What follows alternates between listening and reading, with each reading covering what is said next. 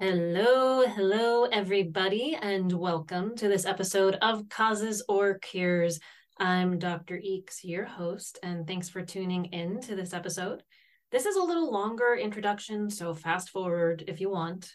I've been trying to post podcasts at a more regular pace, but sort of fell out of sync in the last few weeks due to, well, you know what it is, life, family, friends, worldly events, work.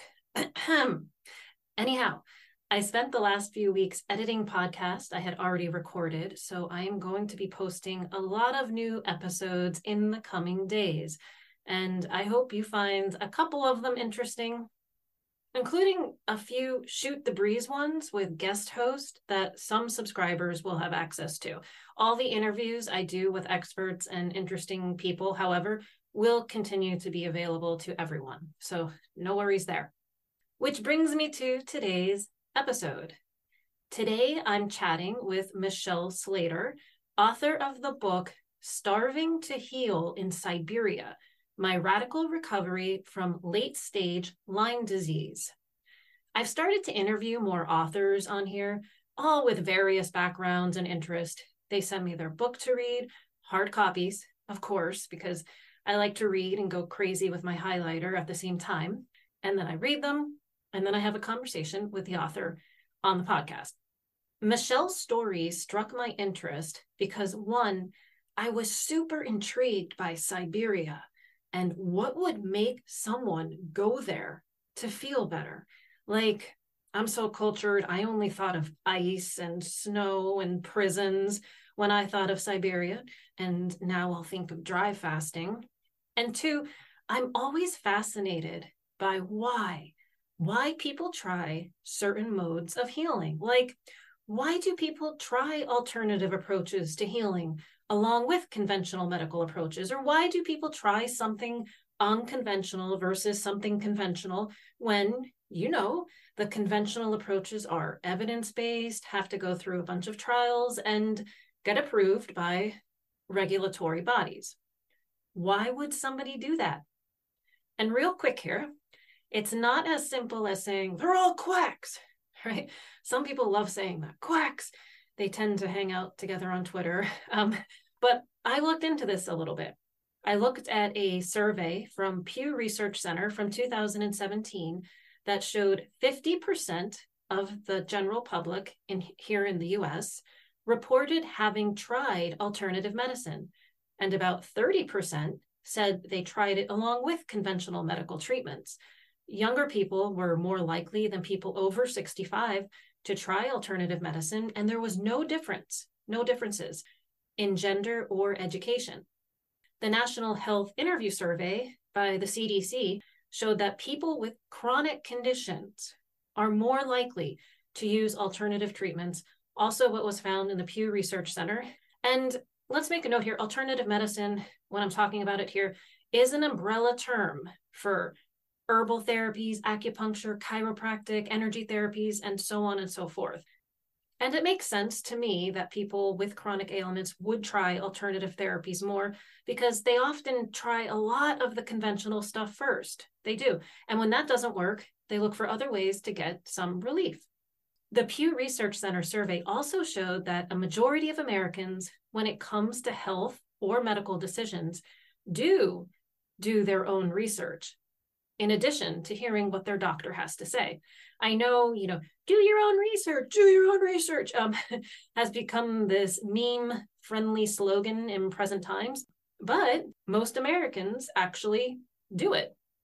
Another survey of over 1,000 people, this was published in JAMA in 1998, so some years ago now, keep that in mind, but I'm not so sure humans' desires, motivations change that fast. But that showed that the majority of people who tried alternative medicine were more educated and reported a poorer health status. The poorer health status makes sense. Again, you're looking for relief, right? The more educated part is interesting. Maybe they question conventional things more in general. They don't accept things so easily. I don't know. The majority of alternative medicine users also did not report being dissatisfied with conventional medicine, but they found alternative approaches to be more in line with their personal beliefs and philosophies. The discussion went on to describe them as holistic and that they prioritize body, mind, and spirit when it comes to health. I think, too, there may be a strong connection between mind and body, perhaps spirit, if you believe in a spirit, when it comes to a lot of chronic conditions. And I'll actually talk more about that in a future episode on chronic pain featuring Dr. David Clark. The alternative medicine users were also called cultural creatives, people who prioritize self-actualization, spirituality, our connection with the environment and world around us. I say this a lot, and it's interesting to think about as folks wage war on misinformation because misinformation kills, or whatever else the trending slogan is.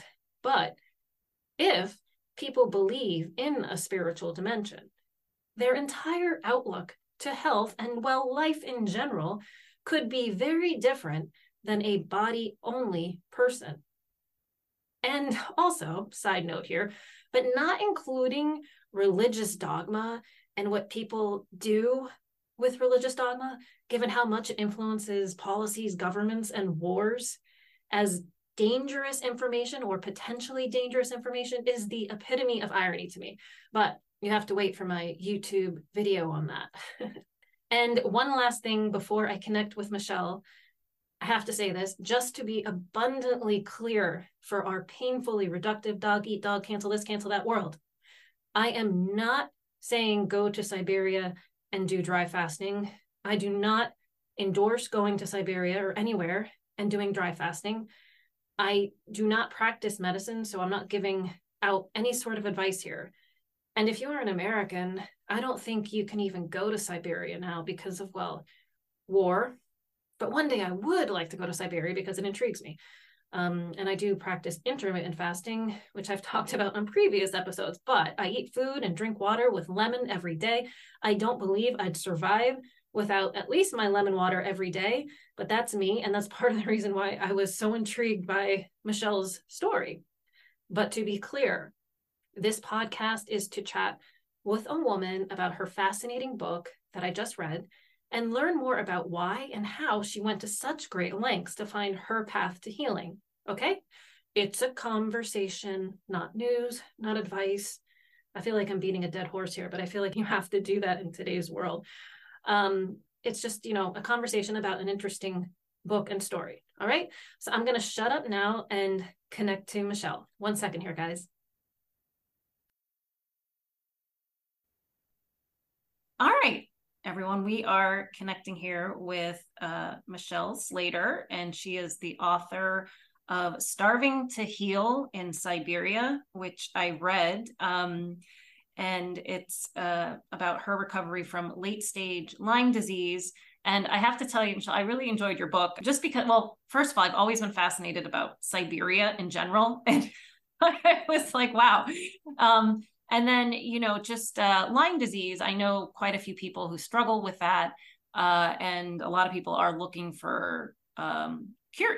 It's a constant battle, basically. And even when I was up a cadet at West Point, a lot of people caught Lyme disease when they were out, we would sleep in the field and during field training and that kind of thing. So it was always on our minds like, oh, this could happen to you. But before we kind of dive into your health journey here, can you tell us a little more about yourself? I know you have a PhD, you're a good writer. Just tell us a little bit about you. Well, thank you, Erin, for saying such nice things, for reading my book and being interested in this fascinating topic. Let's see, about myself. Yes, I do have a PhD from Johns Hopkins, but not in the medical realm, in the humanities, actually in French literature, comparative literature, also studied philosophy. So I'm trained as an academic. I was a professor at the university until I became very sick with Lyme. And apart from that, I've always just been a curious person about the world, enthusiastic, and I like to hike, run marathons, and ski, and meditate, and generally, share goodness with others in this world.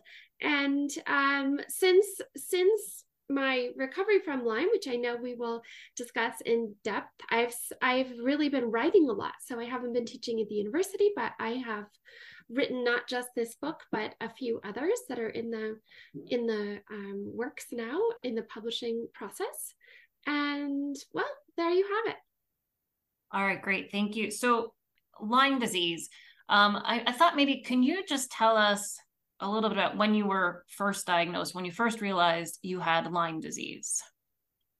Yes, that in itself is such a complicated question because, as you know, from living in the Northeast, although Lyme is pervasive now really throughout the world, even in Siberia, you'll see signs being careful about ticks. So I was always, it was always in my mind, but I didn't, you don't always get the classic bullseye rash, which I didn't get. You don't always see the tick, they're microscopic. And so in my case, it was very difficult to diagnose. And it's difficult for me even to tell you today what the start date was of the Lyme, because I found a tick in, I think it was 2011, but I had been sick before then. It was mysterious. And no one was diagnosing me with Lyme disease. And even after that tick bite, I didn't test positive for Lyme disease. So it wasn't really until so when I was writing the manuscript, I had all of the dates in my medical papers right in front of me, and I could tell you right off the bat, what the date was of the diagnosis. But I want to say it was in the summer of 2013 that I had so many mysterious, alarming symptoms, and I was just on this relentless search to find out what could be wrong with me. So I think it was at that time that I was diagnosed with Lyme. 2013. So you actually had, they tested your antibodies, drew your blood, you got an actual diagnosis. Absolutely. And I had done, the various different, there's the Western blot, the IgG, all the different tests. So I had, but that's another problem, that you can get a false negative, you can get a false positive. Testing had not been entirely reliable either. But in the late summer of 2013, I absolutely had a diagnosis. And I went to see my general practitioner, who gave me this sort of perfunctory 30-day 200 milligrams of doxycycline. And I felt like I had taken candy, like I still felt horrible. So I went back to him. He gave me another 30 days of doxycycline, and I was not better.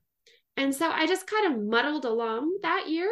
And then the following summer in 2014, it got so progressively bad that I was just exhausted all the time. I couldn't think. I had to slide down the stairs on my bum to get from my bedroom down to the kitchen. And I went to see a real Lyme specialist, not my general practitioner, a very well-respected Lyme specialist, Dr. Stephen Phillips, in my area of Connecticut. And he ran a comprehensive panel of blood tests that included things that a general practitioner just wouldn't be aware of, like specialized white blood cell tests. And he talked to me, he asked me multiple detailed questions about my symptoms. And it was just ding, ding, ding. Like, yes, I have had that. And yes, I have had that. And he told me that the Lyme disease had been with me for a very long time, based on my numbers and my white blood cell counts being depressed and such. So my very long answer to your simple question is that it's hard to say when I was really, when I first really came down with Lyme disease, because I'd had these strange symptoms for a good few years before I had any kind of diagnosis in hand. And this story, Erin, is so similar to many out there of people who were sick for years, didn't know why, and then finally they get this diagnosis of chronic Lyme, and then it's very hard to eradicate. So that is the sad and frustrating part of having Lyme disease, one of them. Right. And I definitely have heard stories like that before. And Lyme, it can present with many different symptoms, and you could just be tired. Like you said, you're not going to see maybe the bullseye rash on you or like the tick. But you have it, and there's no way, you're not really connecting like, oh, maybe this is Lyme disease. So you mentioned you're in Connecticut. That's Lyme, Connecticut, right? That was Connecticut is where they first found yeah. it, discovered. It's a hotbed. Yeah. I mean, and just thinking about tick-borne illnesses in general, and from your book, and obviously you're very active, you're hiking, you're running, like, so am I. That's always in the back of my head though. I'm like, it's not just Lyme disease. There's so many other types of tick-borne illnesses out there. So you get diagnosed with chronic Lyme disease. You tried the antibiotic, the first dose, second dose, whatever. What else did you try? Again, the list is long. That's also the list is long. So once my Lyme specialist was able to discover that I had chronic Lyme, which he called late stage neurological Lyme, because I had so many neurological symptoms presenting, I could no longer finish a sentence. I couldn't think. You could ask me a question and I couldn't even answer because I had forgotten what the question was within seconds. This was really unlike me. And I had joint pain everywhere. I had Lyme migraines and Lyme insomnia and a whole host of things, including this debilitating fatigue, which I just couldn't shake no matter how much I rested. So with my Lyme specialist, he put me on not 200 milligrams, but 1,500 milligrams of doxycycline, along with an antimicrobial. And he did it in a pulsed way, so that it would be on and off to save my stomach, and also with the Jarisch-Herxheimer reactions of the spirochetes dying off, it would catch them in cycles and have a better chance of killing off more spirochetes in the body. So I went through this, and I did feel, as he said that I would, significantly worse on account of the Lyme die-off. But I wasn't feeling like, after these periods of feeling worse, that I was bouncing back and feeling better. And so I continued with my arsenal of alternative therapies as well. I tried to read peer-reviewed articles of different treatments, and when that failed, I decided that everything was on the table to try. I tried a whole host of supplements. I read every book that I could find, and reading was excruciatingly difficult. The words were dancing on the page. I couldn't focus. I couldn't remember things. So even the research process was very difficult. But I tried the Rife machine, this electrical pulsing modes that are supposed to help with die-off. I tried far infrared saunas. I had always had a very clean diet. So I was already, dairy-free, gluten-free, low glycemic, eating organic fruits and vegetables. But I was very strict with my diet. I cut out coffee. I tried Reiki, acupuncture. The list is so long. So I had tried all of these various things, and it was just getting worse. I was at the point where I was in my bed most of the time. I was very uncomfortable if I had to get out of bed. And I didn't have any light. I just didn't have any light to share. And I'd always been someone who wanted to make a meaningful contribution to society, and I had nothing to contribute. I just felt like I was a burden on everyone. So I started getting really serious about last-ditch efforts. And during this time, where you were still working with your Lyme specialist? I stopped seeing him after a couple of years because I wasn't getting better. We even tried a malaria medication that was even more, it was an extreme medication for the case of, patients who were really severely impacted. And I would have periods of, I definitely felt improvement, but I was nowhere near my old self. And I just kept hearing from a variety of, health practitioners that I had to adapt to this new normal. And it was so abnormal for me, that, since that wasn't working, I sort of gave up on, taking that approach. And reading that comes across in your book, the first part of your book, that you've you've gone to your doctors, your primary care doctor, you go to the specialist, you're trying all these things, you're doing what you're supposed to do. And then, like a lot of people who don't get better that way, they start to look at other alternatives. And I think that's something that we forget, especially you see on Twitter, people are like, oh, they talk about quackery. They talk about, oh, stay away from alternative medicines. Oh, that stuff is all, doesn't work and stuff like that. But I think we also have to remember, like, these are people who have tried a lot of things. So they look to other alternatives to see if something else will work. Because when you are in that, because it's clear from your book, you're in this desperate state. You want to get better, but it's like, where do you go? Right. And I think that even, people who practice Western medicine and traditional medicine need to be more empathic to that. We may not know everything, and let's stop, ridiculing people who search for different things, because that's not healthy or helpful to anyone. Absolutely. I do want to say, on behalf of Dr. Phillips, when I did tell him that I was trying various supplements and even the Rife machine, he didn't dismiss them. He wasn't dismissive. He was an open doctor who, accepted that combating chronic late stage Lyme, you had to sort of turn to a variety of sources. It's just that it wasn't working. It wasn't, right. My healing wasn't coming. It wasn't coming. Okay. So how did you hear, we're going to eventually take the story to Siberia, of all places. So where did you first hear about a doctor in Siberia doing fasting? Yeah. How did you first come across that? Yes, I will never forget this moment.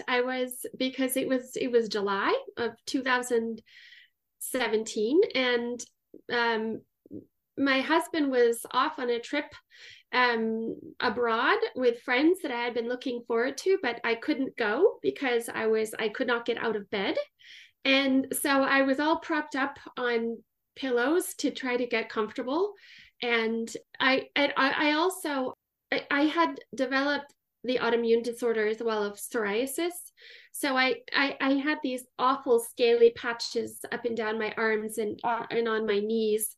And, I was conscious of it in the summer when, it's hot and everyone is wearing t-shirts and you are wearing a long sleeve shirt because, it's unsightly. And so I was actually on a forum on my phone in bed, scrolling down and looking for, maybe a solution for this psoriasis. And I'd also developed candida, taking so many antibiotics that would come and go. So it was on that forum, not even something for Lyme, that someone quoted this Dr. Filonov, who sounded sort of mythical, because the quote was about how dry fasting, or rather abstaining from food and water, putting any food or water into the body whatsoever, could incinerate diseased cells that, in the absence of water for an extended period of time, say 9 days is the medical length of time to create this autophagy in the body, that it would be, the cells would become like thermonuclear reactors and incinerate these disease cells. Somehow that sounded so intriguing to me. And I thought, well, I know what autophagy is. I know what self-eating is of the body. I know I've studied how this process works. This could actually work. And at that point, I was so unlike my normal self that I had thought, like many people have with late stage chronic Lyme, that if I couldn't find a solution, that I was going to commit assisted suicide. And I wouldn't ever go to such an extreme if I just thought I mean, I really felt like I was practically in a vegetative state by that point. And so so that's how I found out about him. And yeah, and that comes across in your book, that desperation. And I think a lot of people get there, when you don't feel like yourself and you're in pain and you feel like you can't control your health. It's like a hopeless state. I can understand that. So now, did you reach out to the doctor then? Or what were you thinking?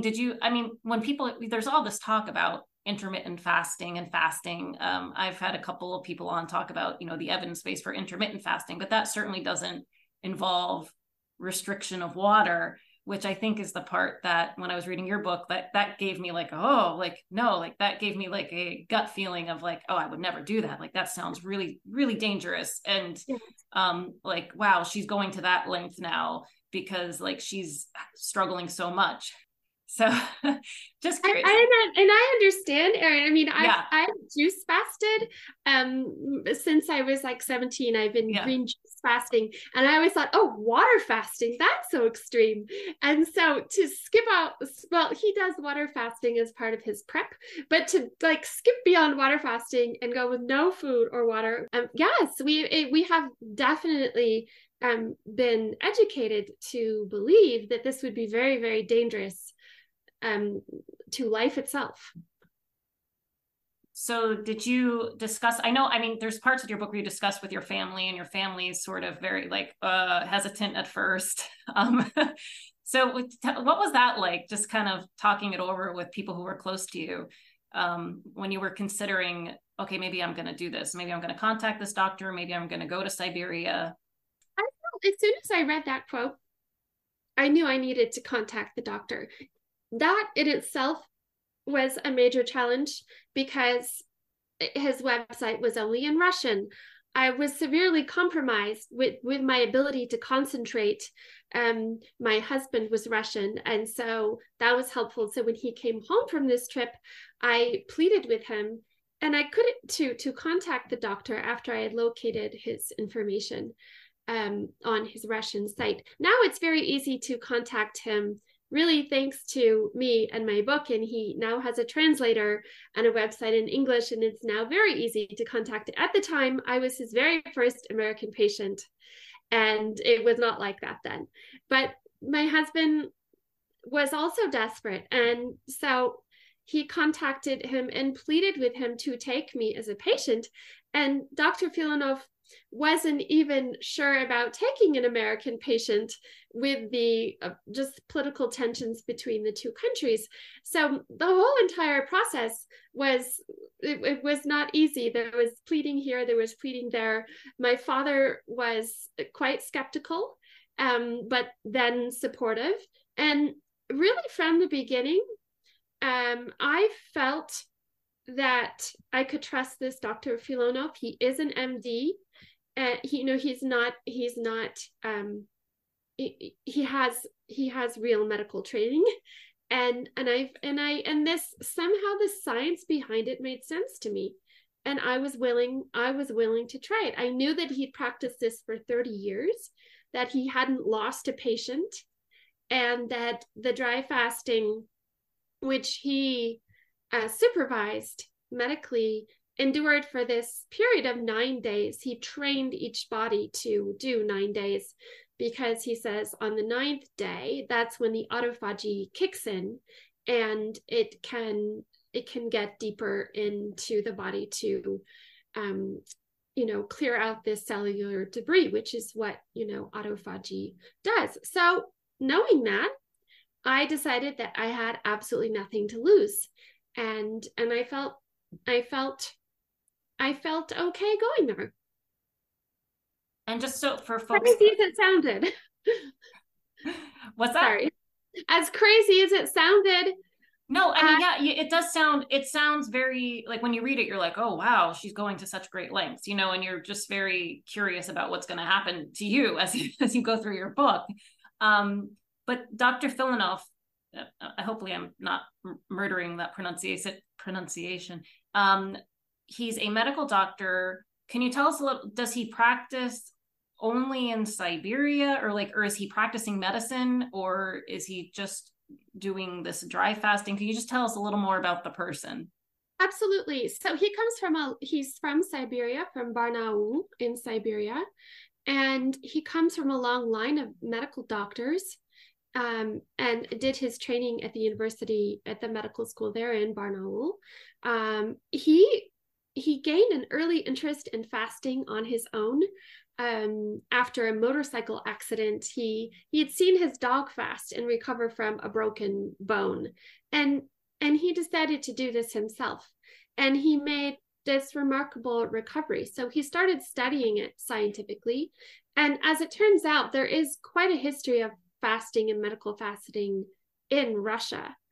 And when he graduated from medical school, he became the medical director at a fasting clinic in Lake Baikal. And he was supervising water fasting retreats, which water fasting has been practiced in Russia, since the 19th century and possibly before. And he discovered, though, that the water fasting wasn't as curative as it maybe once had been. Maybe there are just more chemicals in the world, that it's harder to clear cellular compromised cells in the body. And he started experimenting himself with dry fasting and studying it. And then when he started to use it clinically, he had outstanding results with his patients. Over 30 years ago now, I would say maybe it's been 35 years. And he was seeing patients who had anything from rheumatoid arthritis to infertility issues, skin diseases, first stage cancer, having these remarkable recoveries and returning to their former lives.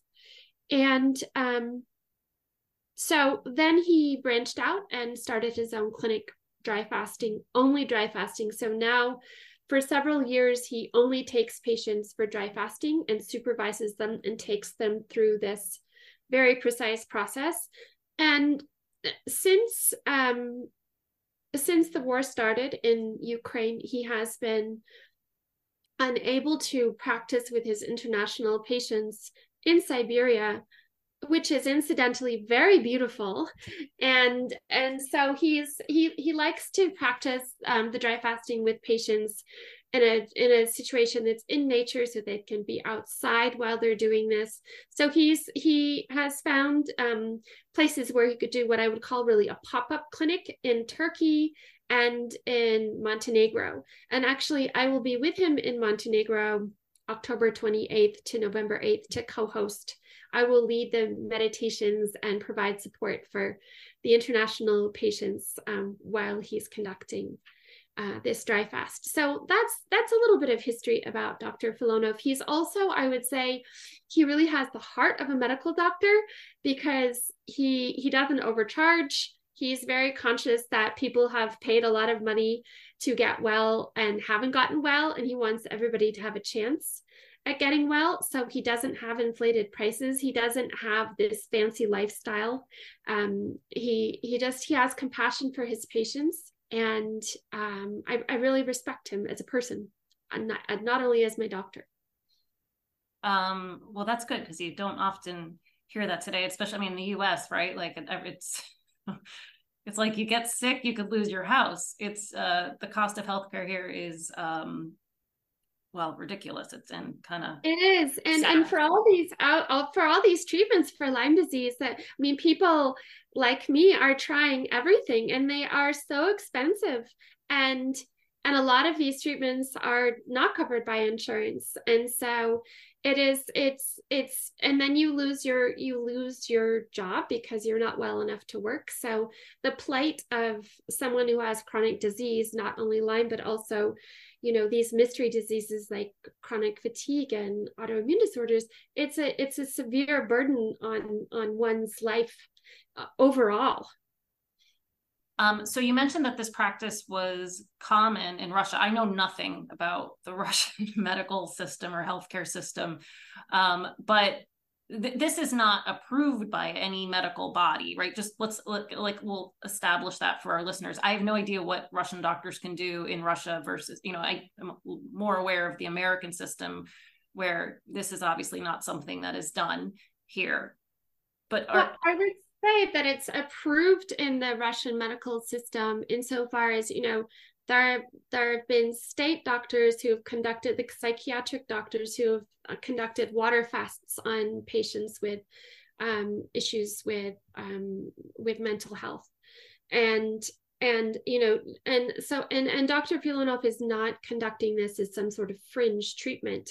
He has a clinic, he practices it in his clinic, and the study of autophagy, is a Nobel Prize winning scientific inquiry, and it's been studied in Western medicine in labs with yeast cells rather than necessarily with patients undergoing 9-day dry fasts. But in Russia, it wouldn't be considered a fringe practice, from my understanding. Okay. So tell us about when you get on the plane to go. You're packed, you're ready. Well, let's first go, because you had to do some preparation work before you went. I had to do preparation work. There were things he wanted me to stop taking all of my supplements and medications. He wanted me to conduct a 1-day dry fast, a 3-day dry fast at home alone before I went there, to just clear preliminary things from the body, because I call it like marathon training. You can't just wake up today and do a 9-day dry fast. I would not counsel anyone to do that. I write it all very clearly in my book, Starving to Heal in Siberia, about the protocols for prepping for a dry fast. And coming out of the dry fast is very important as well. So he had me taking things to facilitate this detoxification process, like activated charcoal and baking soda in water, etc., and just reducing my caloric load, which was already pretty low to begin with. I didn't have much appetite, being ill all of the time. So I did all of those things before I went. And even the packing process, I had to rely on my husband for the packing. I could barely get out of bed even to go to the airport. Even the thought of being out of my bed and traveling through all of these airports, it's not easy to get to Siberia. So I was achy, I was sore, I was in pain, I was very uncomfortable just from my bed to get to whatever my new bed would be in Siberia.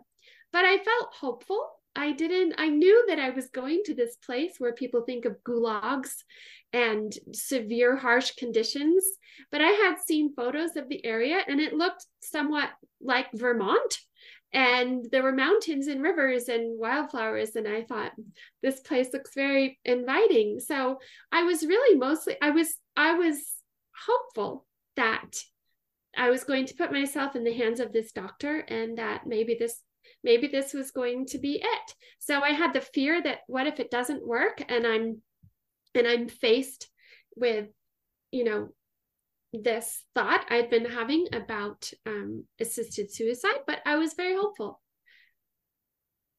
Would you consider this this felt like a last resort effort for you? I absolutely would call it that. That's how it felt to me. Okay, and your husband went with you.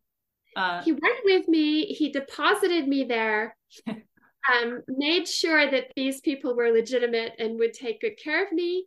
When he realized that they all had good hearts and they were friendly and warm and I was safe, and he reassured my father, he took off to carry on. He had some meetings in Asia, and so he left me, and then and he left me there for 2 months. So I was then there. I was then to spend 2 months in Siberia, and it's a very rustic place, but it's in the mountains. It's away from. It's a 5-hour drive from Barnaul, the major city in Siberia, And it's a very lovely, inviting place, as I described, with Yeah, mountains and you rivers describe and it beautifully in your book. So just because I think people are so intrigued, you're right. Like the image of Siberia is like snow, cold, like you go there if you're a prisoner. Like right, like, that's like the mainstream type of images we have. Or there's and then I think I watched one movie with Keanu Reeves in Siberia. So you go to the major city. What's that like? Can you just tell us a little more about the people, the culture, the buildings, if there are any, or if what's it like? I mean, we really went straight from the airport in Barnaul. I discovered on my way out, months later, that, Barnaul it was a lovely Russian city with parks, and, it was a thriving Siberian city. But we went straight from the airport, and we made the over 5 hour drive. And so we weren't really seeing any cities. We were seeing villages and, this lovely glacier like river. So it was this light blue coming down from this glacial water.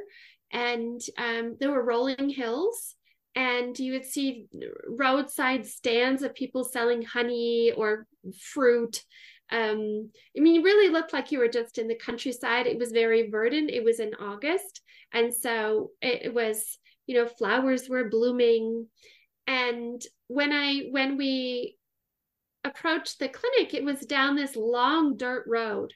So it wasn't even in a city or in a village. And it was this outcropping of rustic looking cabins by a river. And the people who worked there, they were friendly. They were kind. They didn't seem severe or like they were about to torture me, even though they were about to starve me. And I made a lot of jokes about that with my doctor. Not so funny, but the irony of that, starving in Siberia, had to be the title. So I was completely charmed by this Siberia. I found it absolutely lovely. And you were there for 2 months, and you did two fast, right? Is that? I did, while I was there, he put me through a 7-day fast. So I had done 1 day and 3 day at home, and then 7. And then there's a recovery period. And as he says, and I state in Starving to Heal, the exit is almost more important than the fast itself, because you have to get it right. You can't inundate your body with too much food, too much fluid, etc. So it's the quality and quantity that counts. So we did a recovery period, and then I did a 9-day fast of no food and no water with him. And then from that, there was almost a 3-week recovery period after that. So that took up a good 2 months. Okay. So there's the fast. So let's talk about for the first fast, because I think people are really curious. Like, how did you feel?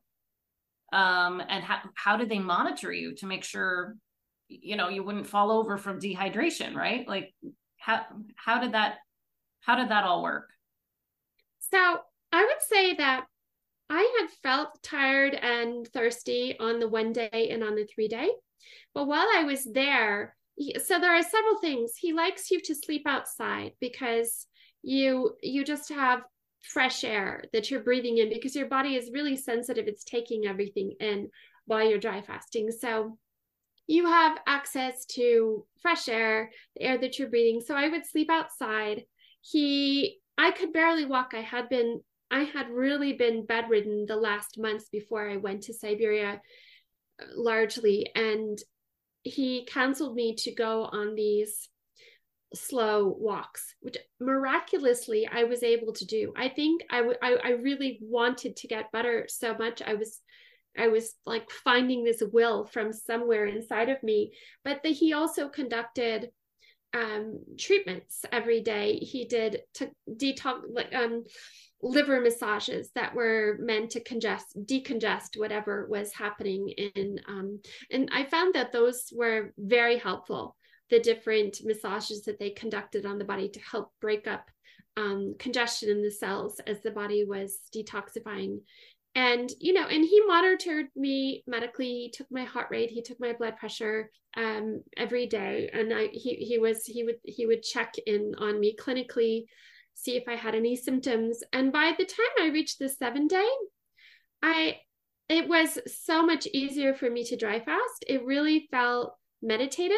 I just felt like I was at peace, like my body was doing all this work inside and my mind could just take a break. I could just surrender to the process. And if anything, it felt like meditating, Erin. I felt like I was in this peaceful, calm state. I wasn't stressed. I wasn't scared. I didn't even have a great deal of discomfort. It was in the summer, and so there's moisture in the air. And so my mouth didn't even feel particularly dry. It was not as difficult as I would have expected. Okay. And then you also have other people there. I don't know if they came, I don't recall if they were there for the second fast or during your first fast, but I know more people came to the. That's right. Yeah. That's exactly right. So there were a few people there during my first fast, but during the second one, while I was recovering from the first fast, so he would run these clinics and I just had to go. He wanted me to be there as long as I could. So he took me outside of the regularly scheduled clinics he would run. But he would have maybe 30 people there at a time and no more than that because he observes everyone individually and he wouldn't be able to physically take on more than monitoring 30 patients at a time. So they were coming from all over, all parts of Russia. And so during my second fast, there were people there who were doing 9-day dry fasts, all ages, for that period of time, for the 9 days. And there was another doctor there too, not just Dr. There was another doctor there. That's right. A doctor who lived in Italy and practiced in Italy. Okay. So after your 7th-day fast, there's a period of recovery. Yes, absolutely. Rehydration. Okay. Yes. Slowly taking in fluids and then very harmless foods, vegetable soups and, things of that nature.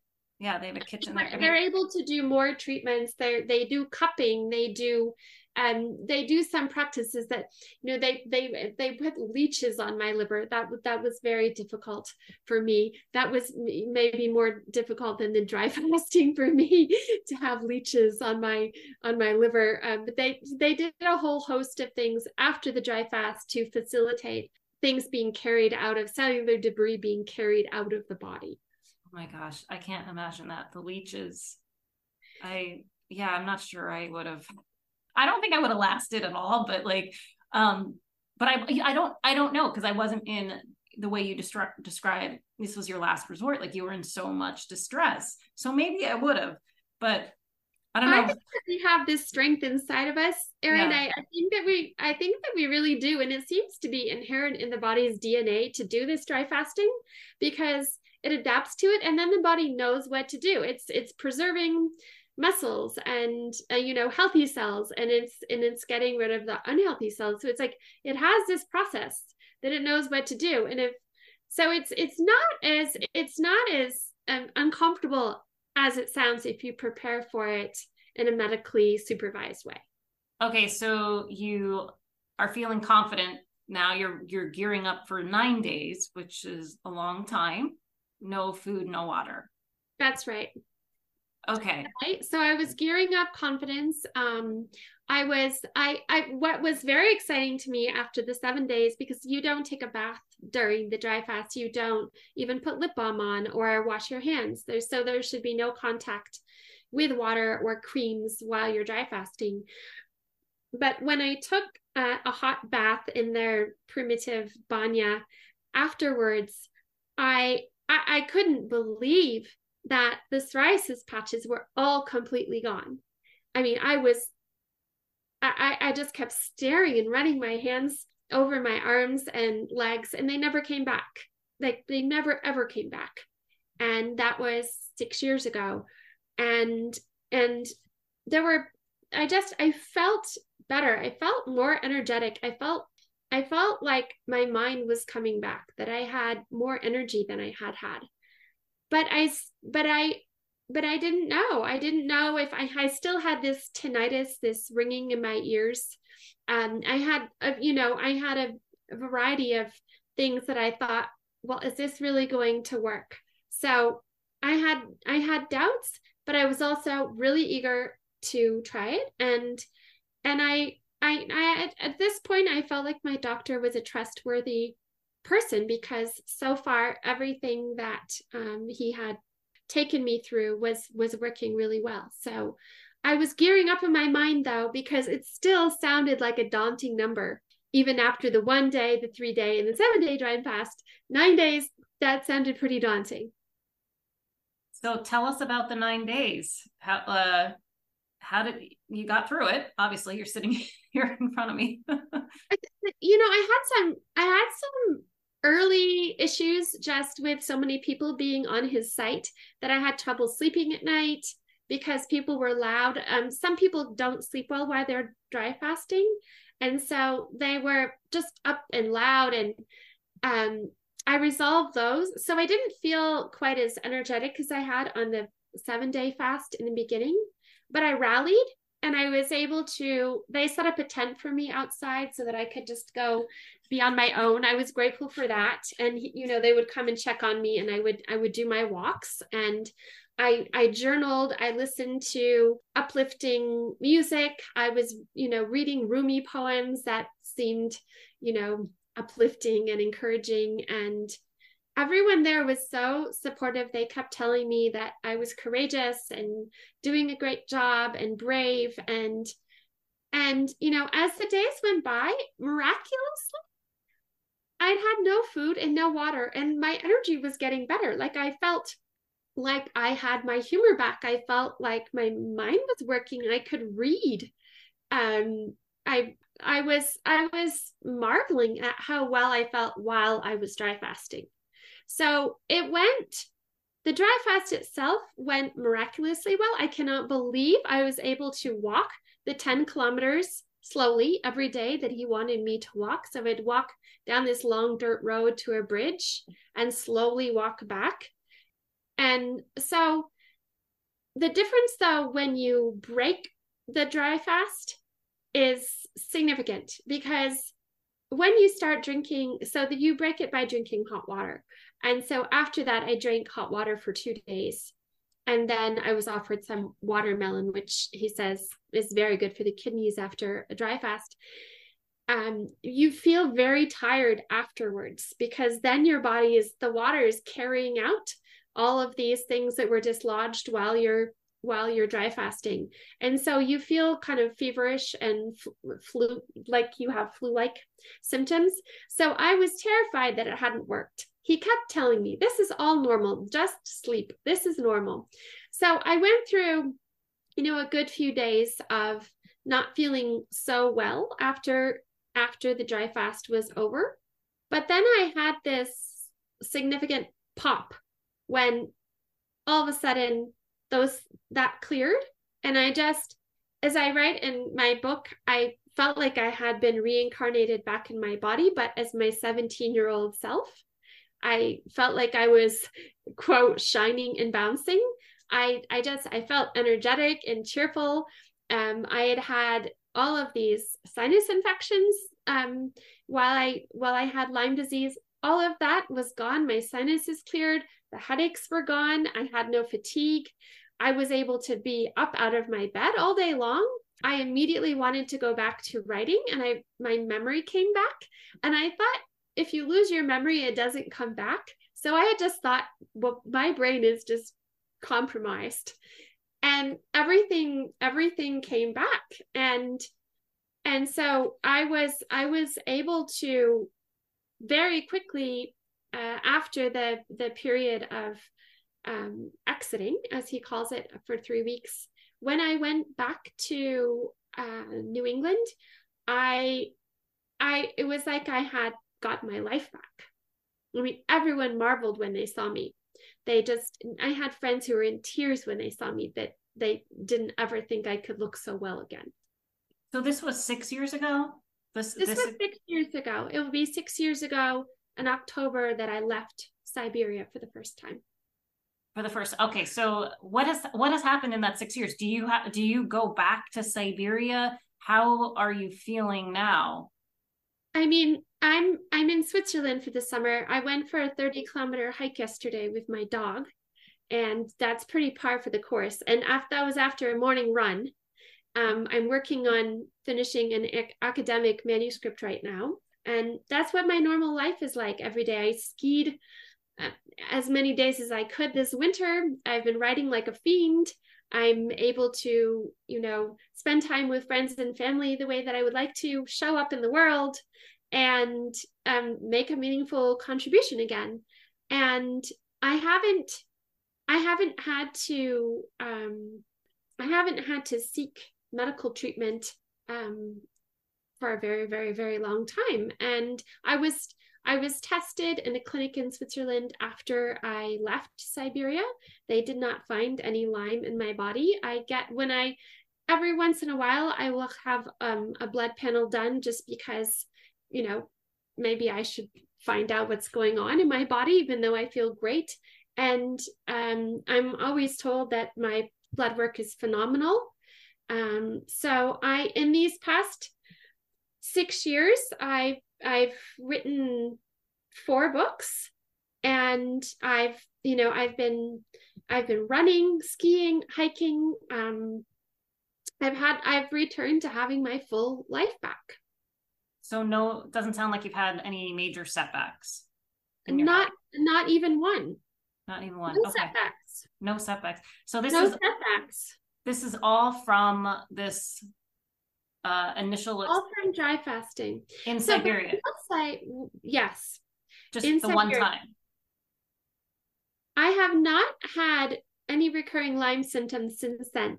However, I must state that Dr. Filanov believes that everyone, regardless of having a disease or their state of health, should practice dry fasting in this modern world where we're confronting, chemicals and pesticides in our diet and various things, the rising rates of cancer, etc., that everyone should dry fast regularly. And so when he told me that as my sort of departing lecture, he had wanted me to, because my case was so severe, repeat the 9-day dry fast at home 2 months after I went home. I couldn't believe it. I thought, my goodness, haven't I done enough dry fasting? But I did. I went home. I repeated the dry fast 2 months later, just exactly as he told me to do, following his protocol. And from there, he recommended that I dry fast 1 day a week. And I'm not always able to do that, not to ward off Lyme disease, just healthy immune system maintenance. And I have returned. He also recommends a long dry fast once a year for everyone, and even his family does them. So I did return to Siberia the following summer and the following year after that. But it wasn't because I was feeling sick. It was just, this is my practice. And his medical belief is that if we dry fast regularly like that, we will age better, we will preserve our brain cells, we will ward off cancer, Alzheimer's, etc. So that's his medical belief. I'm not a medical doctor. I'm just stating what has worked for me.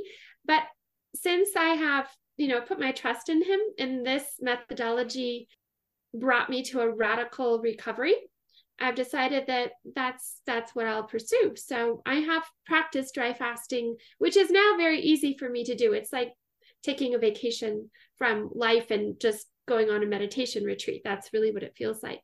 So I have practiced that, but not because I've had a symptom come back. And you mentioned, these other people that were there, like, again, I think obviously in Western society and dry fast, it sounds very daunting, and people might think of like an electrolyte imbalance or something like that, or a side effect that could come up, right? Like people are not eating or drinking water for 9 days. That's a long time. You never saw anything like that scared you, like a side effect in anybody else while you were in Siberia? Or have you heard of anything since where you'd be like, oh, maybe I should reconsider that, or anything like that? No, I absolutely haven't. No. He has, and I've witnessed a lot of these, I've been watching all of his patients, and I've sent people there. I've brought people there with me, and they send me these emails saying, Michelle, I've got my life back. I will be grateful forever. And I've witnessed their recoveries as well. I haven't seen anything alarming from his practice or any patients that were there under his care. Did you tell your Western doctors about this experience, and did they respond? Absolutely. Oh, they did. Absolutely. In fact, Dr. Phillips was delighted to be in my book, quoted in my book. He signed his release waiver, glad to participate, happy for me. My doctor in Switzerland said, almost with tears in her eyes, she said, Michelle, if all of my patients went to Siberia like you did, I wouldn't have any patients anymore, and I'd be so happy for all of you. So I also had a naturopath in New York City who I also quote in my book. I went to see him when I got back, not because I was sick. I just wanted him to see me. And he was like, you got your life back. You got a major upgrade in your microbiome. And so no one was alarmed or scoffed at it. Everyone was just happy to see me well, all of my doctors. Yeah, I mean, that's amazing that you were able to heal, essentially. I mean, Yes. given, because as you read your book, you're just like, man, this is awful.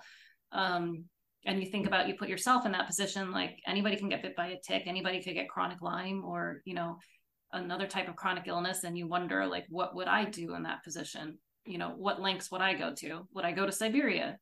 But and it was nice that you had a support system that was able to help you get there, and that kind of thing too, because that matters as well when you're in those straits. Like, who's around you? What's your support system look like? So you mentioned, we talked the war, and so this clinic is still there in Siberia, obviously for geopolitical reasons people aren't going there, but you are going to go to another. Is it a workshop, or when you? There will be patients there. Okay. It's a dry fasting clinic, so there will be patients going from the U.S., from Italy, a lot of European patients. He sees Swiss patients, so there will be a large contingent of people within. He doesn't like to take more than 30 patients going there to Montenegro, and he does still practice in Siberia, but he's increasingly running more medical dry fasting clinics outside of Russia so that more people are able to come and attend. I wonder what he thinks of the Western way of life. I mean, we have more issues with our diet over here, and chronic conditions, I think, from our lifestyle. I mean, this is like yeah, absolutely. He is aware of that, and he has very good tips for a healthy lifestyle, and yeah, you can imagine what those might be. But he's not a harshly judgmental person. Yeah. He's just offering what he has known to work medically for good health. Is there any evidence, like, people talk about peer-reviewed journals, like on his website or something like that, if anybody wanted to read about this? I mean, obviously it's not approved. I'm just saying this for our listeners, this is not approved anywhere in the United States as like a treatment. Your insurance is not going to pay for it. But for anybody who's curious, is there?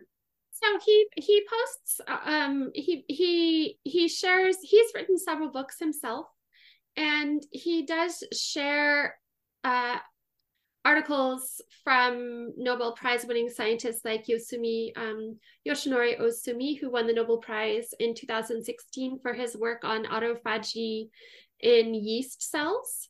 So he cited studies like that and other Russian fasting studies. There was a doctor in St. Petersburg who worked in a psychiatric clinic using fasting with great success. But up until this point, there aren't any peer-reviewed studies yet. So I think that this is something to come. I think, I myself would love to offer myself up to some lab and say, here, I'll dry fast for you. You can study my body. So I think that is coming, but so far, what we have seen are studies by other doctors who have done restricted calorie diets in conjunction with cancer patients. And there have been more things like that. But with dry fasting specifically, that's not been done yet. Yeah. And I've seen there's a lot of studies with animals on intermittent fasting over here, but and then there's some with people with intermittent fasting. I'm not sure yet if, for example, a randomized controlled trial, would they do dry fasting? My guess that would be difficult to get approval for. But case studies like yourself, that's a form of evidence, and, maybe folks can, read about those and that kind of thing. But your book is really interesting, and I was glad to read it. And for folks who want to read the book, do you have a website? I do have a web. Thank you, Erin. I appreciate that. I do have a website at michelleslater.com. My book, Starving to Heal in Siberia, is available on Amazon and various other venues. So it's out there. It's available. I wrote it because I felt it was important to share something that made such a radical impact on me and enabled me to get my life back. And I know that there are so many people struggling with chronic diseases and autoimmune disorders and Lyme that if it could help any of them, I wanted them to have it in their hands. So I include recipes for the exit and ways to prepare for the dry fasting. And I've worked very closely with Dr. Filonov. So everything that I put into the protocol section has been something that I've worked on with him. And I just share my story, and I have a lot of compassion for people out there who are struggling like I was. So I hope that the book helps them. It's also, I want to make a note, it's also available on audio, because I know that when I was so sick, I could never have sat down and read that book. And I made a big pitch to the publisher to please have it available on audio for people who are just not able to read because of their and unless a lot of people like to listen anymore to book, like when they're driving or if they're on the subway or something like that. Like I like to listen to audiobooks. It's fun. And it's also kind of, because I feel like first of all, like, you have every right to share your story. This is your story of healing. Maybe it's not somebody else's, but it's your story. And so sharing it with people is fine. But it's I like the spoken word aspect of sharing stories, because it kind of, that's how we all came, like, we used to do that, right? We used to like sit around the fire, sit around the dinner table and share stories. So I kind of like that.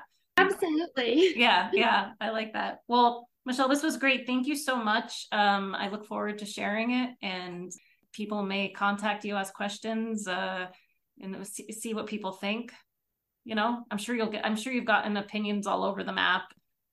People are probably still maybe, I can't say I would go out and try it tomorrow, but I think it's intriguing to me.